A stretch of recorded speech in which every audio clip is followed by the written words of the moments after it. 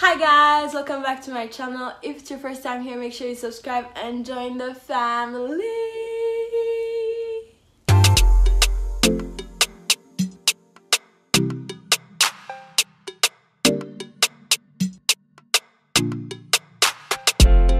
If it's your first time here, you're very welcome. We are a very loving family here at Jojo's Corner, and if it's not your first time here, we love you here and we thank you, and I thank you that you're coming back again for another video. And if you're not a first timer but you're not subscribed, hiya, you need to think about your life. Oh, you need to think about your life. I mean, I'm gonna give you time that you can now do it, so just click the subscribe button, and yeah, also give me a like. Like, you can even give me a like now before the video is over. Just give me a like button so that other people can also see my content, and yeah, so that YouTube can help me, so that YouTube can push other people to see my content. So give me a like button. Okay, Sawa, thank you. I'm not judging you for if you didn't do it. Yeah. And today I'm gonna tell you about five things that you can do in Dar es Salaam, Tanzania. I was recently in Dar and I loved the city. I'm not even gonna lie, this was my best trip ever. I think I love the people, I love the country, like I just love the vibes there. And I didn't even go to Zanzibar, so I'm kind of like, why did I not know anything about Tanzania and Tanzanians even? So yeah, if you're going to Tanzania anytime soon, or if you are in Dar es Salaam and you probably don't know what to do, these are 5 simple, very easy things that you can do. If you're only there for literally 2 days, you can do all these things in one. Or no, maybe 2 days exactly. So the first thing that you can do in Dar es Salaam is beaches. As in, okay, first of all, I had heard that Tanzania had beaches, duh, and obviously all we hear about is Zanzibar, but damn, Dar also has beaches. Like, I didn't know. I mean, I knew, but it sounded like it was not like a proper beach. Honestly guys, just don't judge me for not doing my research before going, okay? But anyway, Dar has beautiful beaches, and I'm just gonna tell you about 3 beaches that you can go to. So the first beach that is common, it's like if you're in the Masaki area, it's called Coco Beach. It's fairly open. I don't particularly think it's a beach you can go and swim at, even though there's people who do go and swim there, but it's not like the cleanest beach, but it still looks very beautiful. It's like right along like a highway. I'm gonna show it to you maybe in a video. I'm gonna be inserting videos, so it's like right on the road. And yeah, and usually at night it's usually popping because all the street food people are there, so you can literally go and have a good time by the beach and have some street food. The second beach that I would advise you to go is Mbezi. Mbezi is actually better than Coco Beach. It's cleaner, it's more beautiful, like it's really beautiful. Actually, when I reached Mbezi Beach, I thought I was in Zanzibar. I was like, wow. And everybody was like, that's not even the most beautiful beach we have. And I'm like, wow, but this is so beautiful. So yeah, Mbezi Beach. And then other really nice beaches are in the Kigamboni area. So if you go to Kigamboni, I have a video that I shot when I went to one of the beaches there. It's a private beach, it's called Bamba Beach. You can find the video here and you can go and watch beautiful beaches. But even in that whole area, like in Kigamboni, you can find really beautiful beaches there. Some private, maybe some not. It's up to you to do the research. Street food. Hello! Street food. Do I look chubby because girl has eaten so much street food in Dar es Salaam? Street food is a must in Dar. Like, in Kigali we don't have street food. Like, we don't. It's not a thing here. So for me, best believe, I was looking like a child wanting to eat everything. You literally have like fruits being cut on the street. Like, they cut their fruits, put it in like little containers. They can literally make you a smoothie on the street. But my favorite is like the like fast food or like unhealthy options. Unhealthy options. So my favorite was the chips mayai, which is the most famous street food there. Chips mayai, mwah, the best thing you can go and eat. Something else that I really enjoyed is the lemon chicken. Hiya. First of all, another thing that I really love is Dar is very affordable. Nothing compared to here. Like, it's very affordable. So all these options I've been telling you about are either free or very affordable. So street food, extremely affordable. I think for 5k Tanzanian shillings you can eat fries and chicken. That's like $2. Think about that. Anyway, yeah, we love it there. Oh, and chapatis, you can easily get chapatis on the street, which whether I love their chapatis, duh, because it's Tanzania.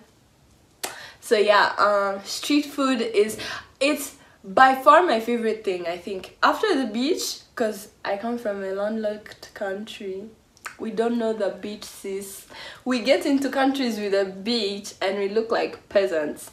So I'm talking for myself anyway. So yeah, after the beach, for me, the street food was by far, I don't think I even wanted to go out because I was really good with street food. So yeah, this one. Honestly, I didn't do much of this, but had I gone for this specific reason, best believe I would have come home with some serious suitcases. So yeah, shopping. Hey, go and shop in Dar, because so I went to this market. It's called Kariakor. It's probably the biggest market in Dar es Salaam. You can find anything and everything there. It's literally the best market out there. Like, you can go and buy anything you need. You do need to be ready for it, because the sun will kick you. Dar es Salaam is very hot, so just go prepared. Like, it's hot, it's crowded, it's packed, like, but it's a really nice experience. I really enjoyed it, and I like got deras, which I love. If you don't know what a dera is, I don't have a clip of me wearing a dera, but it's like these big flowy dresses. For me, that's the reason why I had gone to that specific market, to get deras. But otherwise, like, they have so many things. Like, they have everything. Anything that you think about, it's there in Kariakor. So just go to Kariakor. Another place that I would highly recommend for you to go is thrifting. If you are a fan of thrifting, go to Karume. It's called Karume or Karuma? I think it's Karume. Karume Market. Just go there. Thrifting is the best. By the way, you guys, if you guys don't know, I'm such a fan of thrifting. So yeah, that was the best place for me. Like, you go to Karume and you get all types of cute little outfits, cute little dresses, pants, anything you think of, to be honest. Like, you'll just go and come back with a whole suitcase of clothes. So if you're a fan of thrifting, go to Karume and you'll have your deal done. All right, option number 4. Another thing that you can do in Dar is go out. Like, go out for fun, go out to a restaurant, go and try out their food. I didn't do much of this, actually. Yeah, I didn't do much of this, but I did go to one of like the famous restaurants that everybody talks about. It's like near Cocoa Beach. It's actually on Cocoa Beach, I think, near Cocoa Beach. It's called Cape Town Fish Market. It definitely matches its like standards. The food is amazing. Like, I had sushi, and best believe I loved the food there.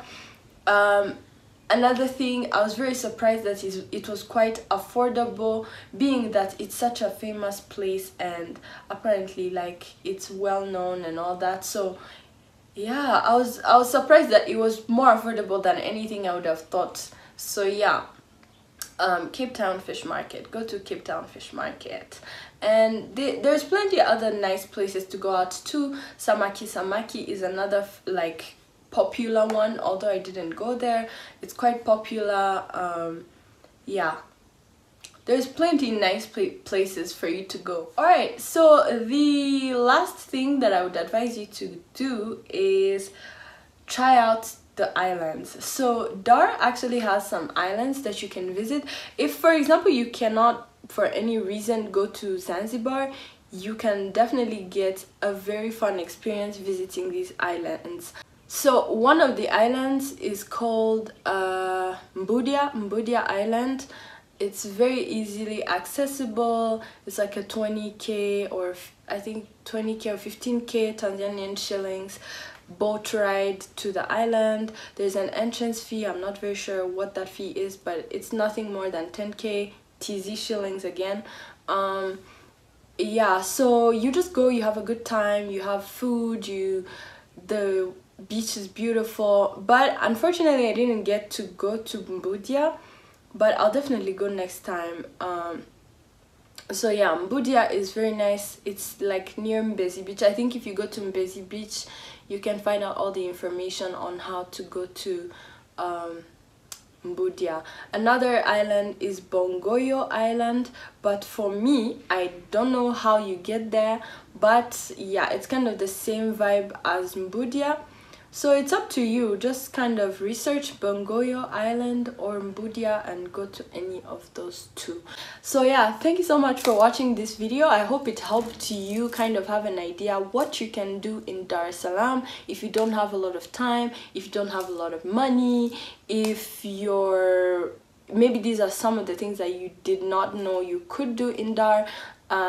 Yeah, so I hope this helped somebody out there. I hope it helped you. And yeah, so thank you so much for watching this video. Again, I'm reminding you to give me a very big thumbs up. Just do it. Thank you. Thank you for giving me a like button, because YouTube is going to help others see my video and my content. So yeah, thank you so much. Subscribe if you like to, and I'll see you guys in my next video. Bye.